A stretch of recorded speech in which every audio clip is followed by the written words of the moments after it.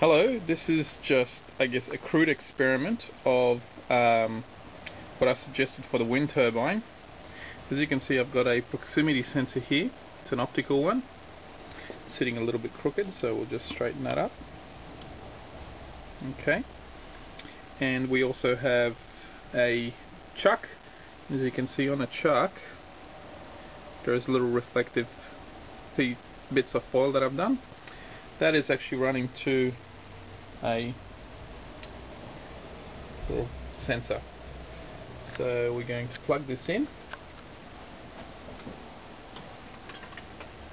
Okay, plugged it in. As you can see, it's powered on. Turn the drill on. You can see that's spinning, and you can see a little light flashing. That's actually counting the pulses. And over here, it's showing you the actual RPMs. So you can see it's fairly stable as we increase it.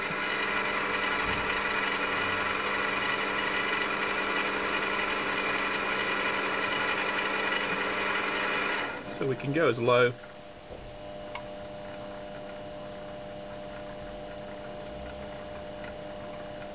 as that, probably a little bit slower, down to 50, 40 pulses per revolution. There you go. All I was doing is just increasing the speed, and the sensor was reading it. So that's a very simple device, and I think it's going to do what you're after.